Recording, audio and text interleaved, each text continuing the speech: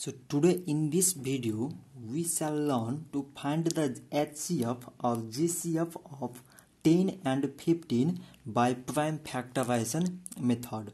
So first of all we find out the prime factors of 10. So it is 2 times 5 means 10, like as 5 times 1 means 5.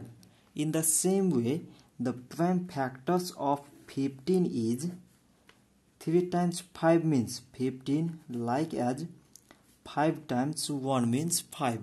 So from these prime factors, so we can write 10 is equal to 2 into 5, like as 15 is equal to 3 into 5.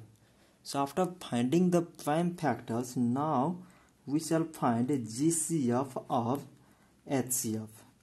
And GCF of HCF is the product of all the common factors. Means now we have to determine the common elements in both. So common here is 5. So GCF of HCF is equal to 5. Means the GCF of HCF of 10 and 15 is 5. So this much for today, and thanks for watching.